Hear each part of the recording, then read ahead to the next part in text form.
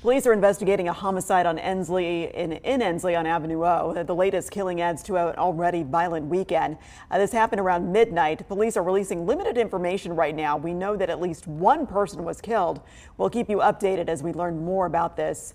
But just minutes away from that homicide, two men were shot at a family gathering yesterday, one of them dying. That happened just before 6 o'clock on Avenue I. Birmingham police say that this was a drive-by shooting. The two men were inside the house when they were hit. The surviving victim rushed to the hospital. He should be okay.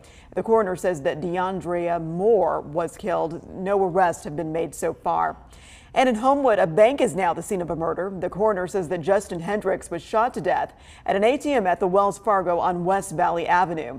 And in Bessemer, one person is dead, another fighting for their life after a shooting near McNeil Park yesterday afternoon. Bessemer police say that 4 people were arguing before those shots were fired. The 2 shooting victims were rushed to UAB Hospital. The coroner says that Christopher Tanks died there. Officers say that 1 person is in custody. And a Center Point woman was hospitalized, shot in a drive-by while sitting at her kitchen table.